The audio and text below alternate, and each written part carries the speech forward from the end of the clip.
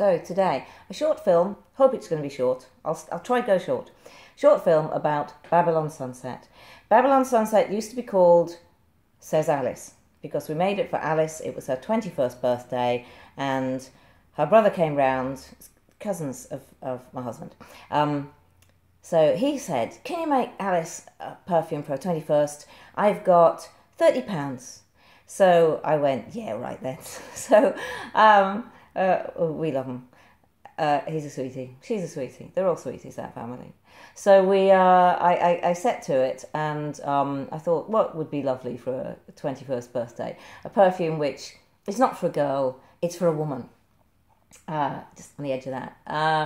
I had been on this course with the lovely Karen Gilbert, and I specifically wanted to learn about synthetics because it's really quite difficult to get into that world if you haven't, if you're spending your own money on it, basically. If you try and piece together your little bits. If you go into perfume school, you get an apprenticeship, the material's all there, you learn about them very slowly. I learned about them very slowly, but I had to just try and get my hands on little bottles of them. Karen has a great selection of them, and so I went on specifically onto her synthetics course. In fact, I went back and spent a whole week there. I highly recommend Karen's courses. However, this is not about that, it's about this. But I made, on that course, I made this, a big base, a kind of 1990s style perfumery base, which is now known as the Gingerbread House.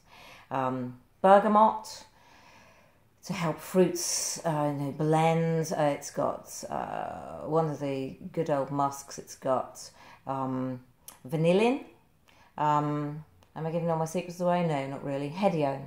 Hedione's in almost everything. So I had that ready. I had that, and I also had a blend which I'd been working on called My Flowers. That's all, just My Flowers, which was natural sandalwood, honey absolute, which is not that sweet, it's just honey. Because you can't smell sweetness, of course, you can only taste it.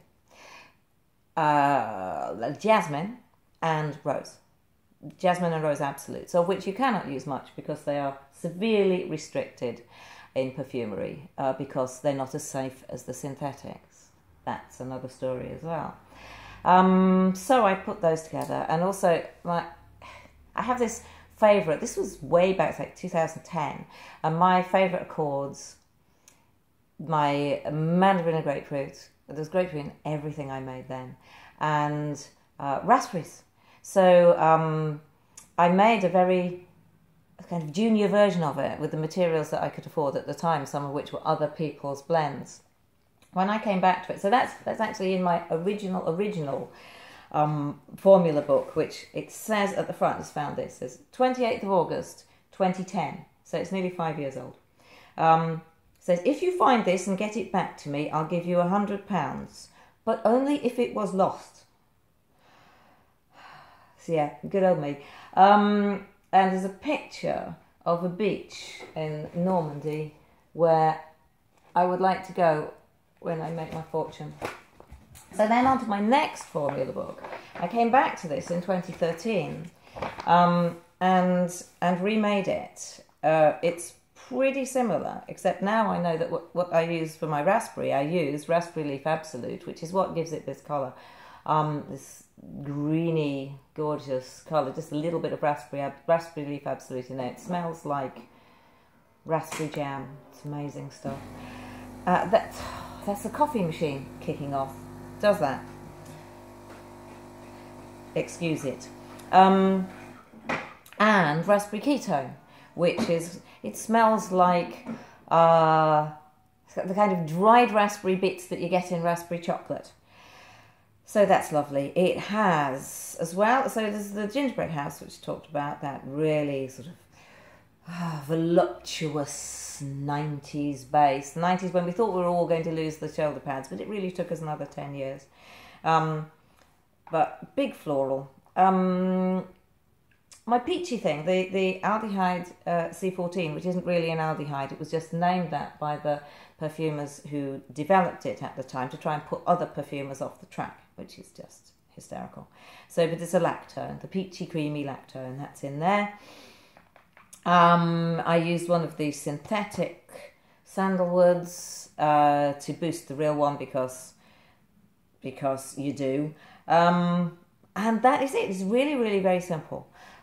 So we called it, though, it's Babylon Sunset now. It was Says Alice.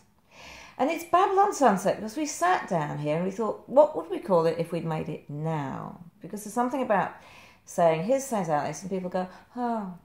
And if you say, this is Babylon Sunset, they go, oh, can you smell that? And so we came back to it and thought, why is it disconnected? What can we do? And you know, Girlland rename theirs all the time, so if it's good enough for Girlland, basically good enough for 4160 Tuesdays. So what would we have called it? And so there it is with its sandalwoods and its honey and its rose and its jasmine and its dripping luxuriousness and voluptuousness, and we thought it smells like hanging gardens of Babylon as the sun goes down. So for a while it was Sunset over Babylon, and then we forgot about that and called it Babylon Sunset. So now it is Babylon Sunset. I've had to have a look at it because the price of jasmine and rose these days, it has gone nuts. You know, artisan perfumers, stop using up all the jasmine and rose. We need it.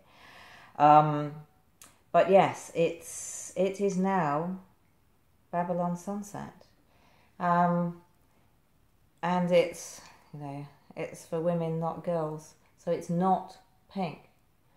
That's the, as I said, colour from the raspberry leaf absolutes. That gives it that kind of greeniness, amberiness. It varies actually. Each batch there are different colours, but that's normal when you're using naturals. I'm going to put some more on because my in-laws bought me this scarf. They're great. I get more and more fond of this, and we've had some hiding in the dark in the cupboard for a year, and it just gets better and better. Until you open it, of course, then you've got to use it up. So there you go. We have Babylon Sunset, as short a film as I can imagine.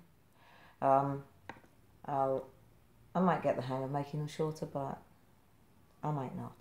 So I shall stop there, and I'll see you soon with another one.